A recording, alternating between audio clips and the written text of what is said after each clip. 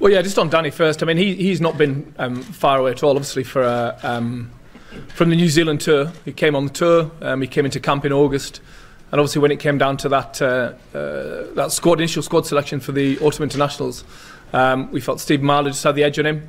As a consequence of the way the EPS agreement works, we couldn't find an opportunity to come into camp. But since then, he's improved his game, he's worked hard, and we want to create the opportunity for him and Steve to come in together. Obviously, we've got Owen and George as well.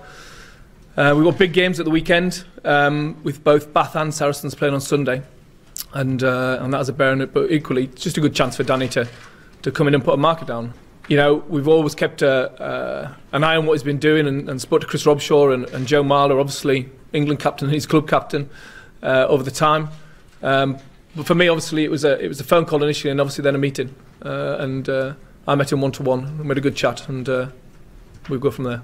We need the two specialist number 8s, and Nick, to be fair, has been outstanding, and deserves his opportunity to come in and prove that he can replicate that back at international level. So both are in the mix. You know, in regard to the 10 slot, you know, George and Owen both played extremely well at the weekend. So, but we'll see where we go.